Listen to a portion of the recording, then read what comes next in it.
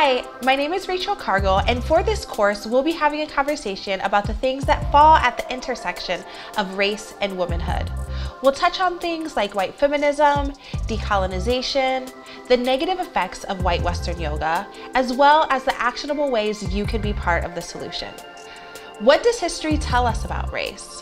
What is your role in this conversation about race? And how can you show up as an ally for people of color?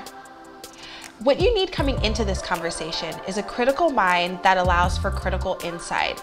And once you have been taught these things, it's a responsibility of you to continue on with this conversation to ensure we're all part of the solution.